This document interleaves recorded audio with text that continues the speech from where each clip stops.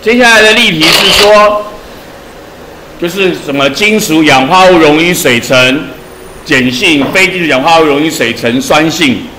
那我讲过了，没有人考你酸性还是碱性，都是考你试指示剂的变色。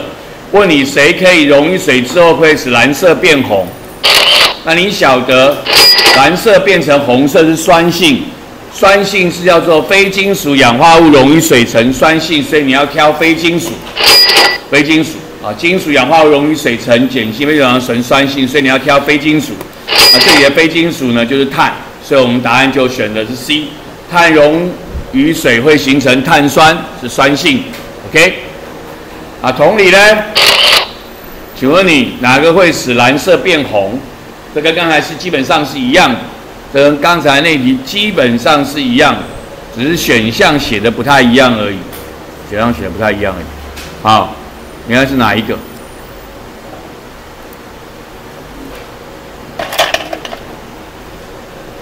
徐伟成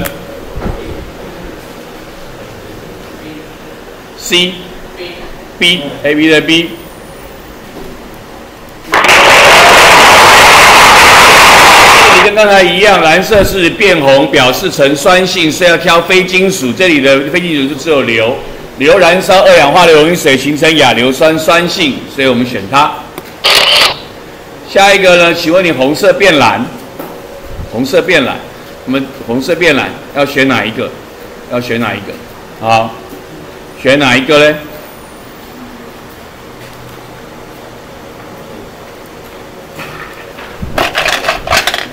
女生，蓝天云，好，猪，你坐。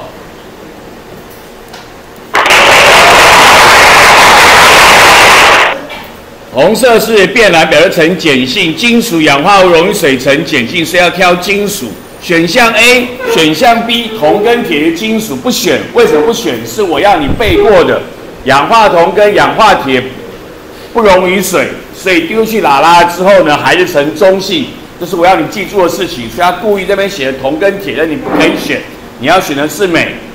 氧化镁溶于水形成氢氧化镁，氢氧化镁，好吗？这个就是有关于金属氧化物溶于水呈碱性，非金属氧化物溶于水呈酸性的题目啊。